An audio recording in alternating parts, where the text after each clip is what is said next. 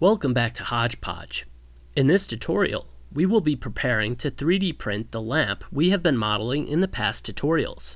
If you are unsure of how to access Fusion 360's in-program tutorials, please follow the provided link. Start by going to the top menu. Select File, 3D Print. Now select one component or body to 3D print. I will select our lamp neck. In the 3D Print pop-up window, select Preview Mesh. If your mesh preview does not appear like mine did, it is most likely because you have not downloaded Autodesk's Print Studio. To do so, simply click the button in the tutorial window, download the file, and install as so. Now when you click Preview Mesh, your mesh preview should appear immediately. You may change the refinement to high, medium, low, or custom. If you choose custom, you may edit the surface deviation, normal deviation, maximum edge length, and aspect ratio. For the output, be sure that Send to 3D Print utility is selected. Click OK. Your model will automatically open in the Autodesk Print Studio. My neck is gigantic, towering over the simulated print deck. I will click Fit to Bed in the top right to automatically scale my lamp neck. Then I will rotate it 90 degrees.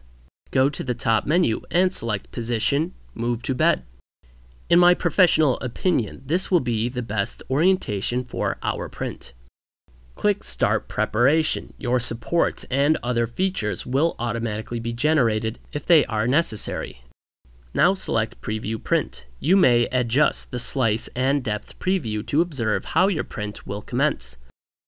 Most 3D printers on the market require an STL file. This means stereolithography.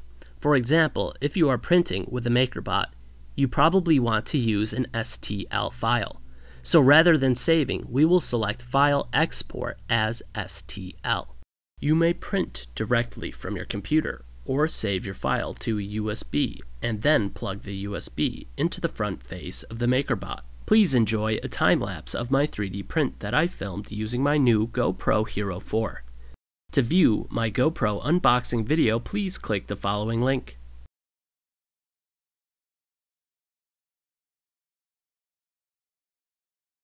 This has been a presentation of the 10th in-program tutorial Fusion 360 has to offer. Please visit the following links to view the next and previous tutorials in this series: laser cutting in Fusion 360 and modal frequencies simulation in Fusion 360. As always, thanks for watching. Please feel free to like and share this video. Check out my other videos and subscribe.